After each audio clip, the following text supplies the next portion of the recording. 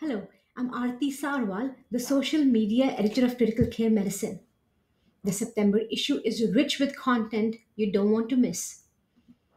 The issue opens with a foreword from the editors of CCM that talks about issues of fraud, error, and the responsibility of the scientific community in upholding scientific integrity.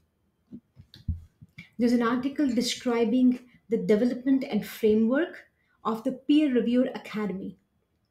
This initiative by the SCCM journals will train and create a community of trusted, reliable, and skilled peer reviewers with diverse backgrounds and interests.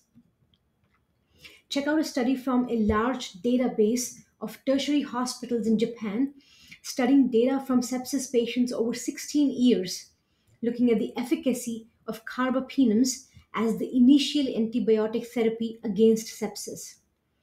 And then an article from the National COVID Cohort Collaborative investigates early empiric use of antibiotics in COVID 19 hospitalized patients with the data from over 63 health systems throughout the US. There's a pro and con debate on the use of pulse oximetry in the ICU that's worth a read. And last but not the least, don't forget to read the 2023 Annual Congress Presidential Address. Dr. Nadkarni shares his journey and calls for his and our kulyana or responsibility as part of the critical care community. Dream impossible dreams, make those dreams a reality, pay it forward. For more articles, please follow us on Twitter, X, and Facebook. Please be safe and well.